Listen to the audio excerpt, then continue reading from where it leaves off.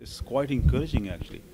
You see a lot of South Asian actors working on TV, films, here and there. Some South Asian stories being told as well. From the Black Prince is an example of that. But when I first started, when I had this dream of becoming an actor, I wanted to be part of telling some wonderful stories. I was going to school in the San Francisco Bay Area. I was going to college there. After graduation, I moved to Los Angeles to become an actor. And I knew nobody in Los Angeles, not a single soul. It was like I was literally dropped off in front of the Chinese theater by my brother. And I looked. I'm standing in front of the Chinese theater on Hollywood Boulevard, and I look across and I see this motel and this Indian fellow looking out of the window, and I waved to him and I'm shouting across the street to him, "Do you have a room?" He said, "Come." So I rented a room from him, and I stayed there for a while, and I started going to acting school and so forth.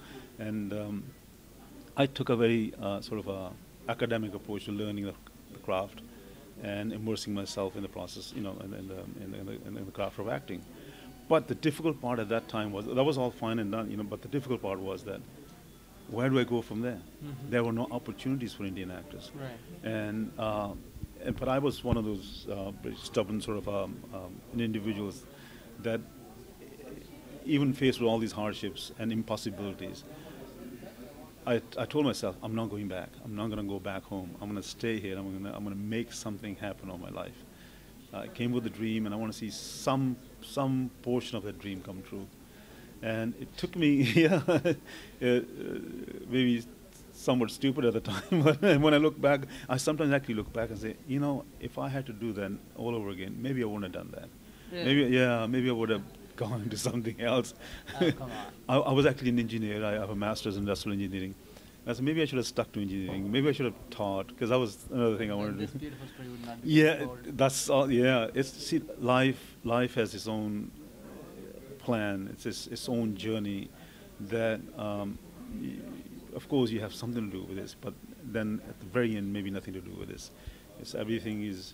I'm not saying everything's predestined and it's out of your hands, but things keep happening. That one moment leads to another. So life, I've learned that if I just live life moment to moment and live as truthfully and utmost honesty, and rest will come together. And some force out there is listening to your dreams and your thoughts, and somehow or another, maybe a small percentage of it will come together and happen in a good way. How do you think the diversity scene is now, right?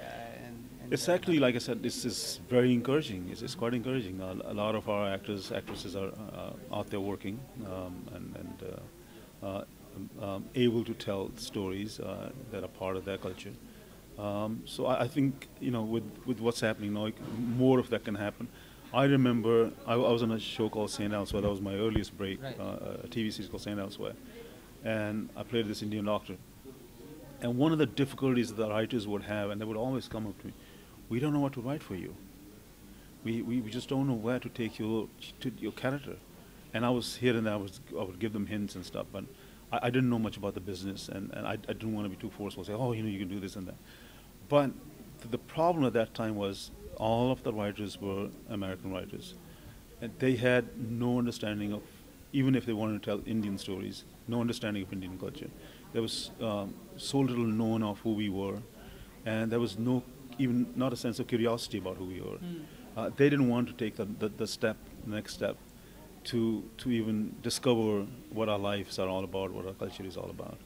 And now I think what has happened in the last sort of a generation, a lot of these writers are coming out of places like Stanford and New York Film Academy and so forth, and where they're coming in contact with a lot of other South Asians who are also part of that environment, Right. and they're learning more and more about Interesting. yeah.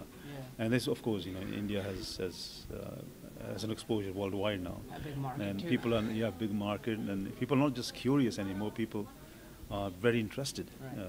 in Indian culture and Indian thinking, That and makes it yeah, good point. And yeah. that makes it more.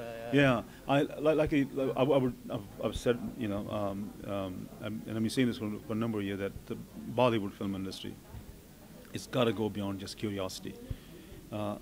The rest of the world can't be just, oh, it's nice. No, it's got to go beyond that and say, yes, there's that form of cinema as well. Right. And there is tolerance and there is acceptance.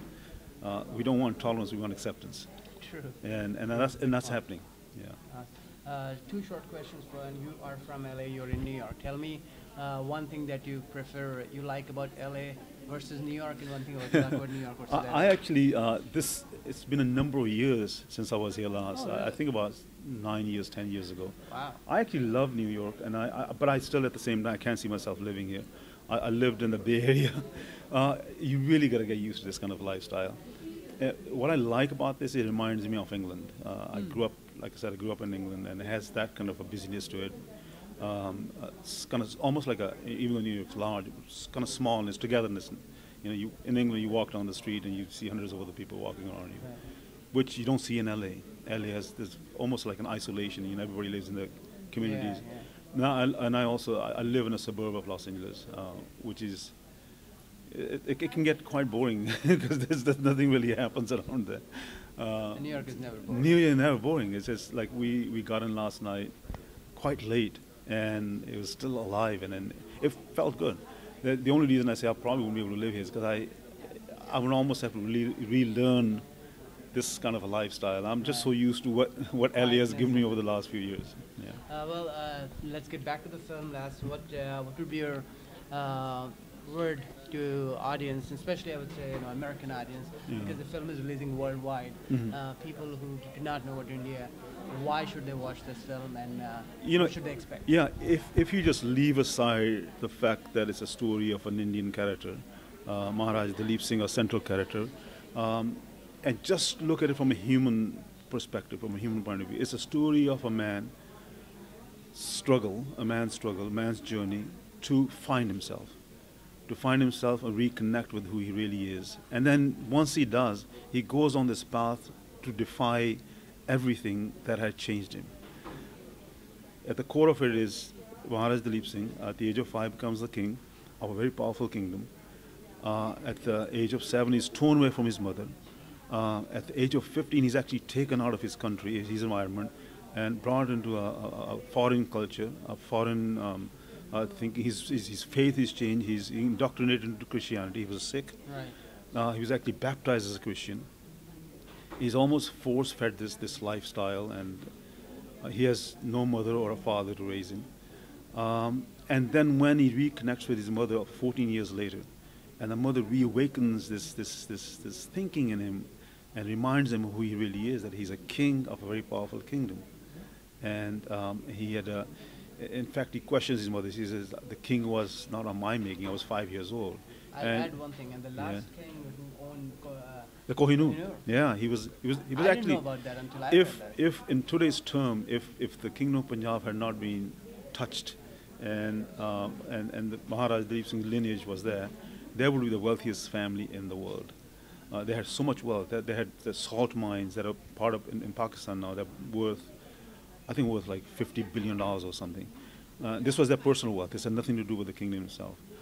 So going back to the story, if they just look at it from that point of view, that it's a story of this young boy taken away and forced into living a life that's not his. But when he finds out the truth, he wants to reconnect with that. He actually re-embraces his faith again. He goes back to Sikhism and goes on this journey to defy the British, stand up single-handedly against in English, to not only just reclaim his kingdom, but the independence all of India. He was the very first voice raised against the British for India's independence. And if you just look at it from that point, it's one man's struggle to stand against a powerful force and fight for the truth. And that's as important as any that anyone can relate to that. And from a very political sort of an agenda or point of view, right now we live in a very divided sort of a world. Right. So much is happening. Right. I'm experiencing things that I've never thought I would experience in America. Right. During the British Raj, there was similar sort of ideology across the world, divide and rule. That's how British were able to control most of the world. And we're seeing that now. Right. So it's a very contemporary sort of a film, even though it's a period film. At the core of it is a very contemporary story that everybody can relate to. Absolutely, and I can 100% agree with that, and everybody should definitely watch this film. Sure, please support Thank the you film. so much Thank you. for It's been talking a to us. real pleasure and Congratulations honor. again. Thank you.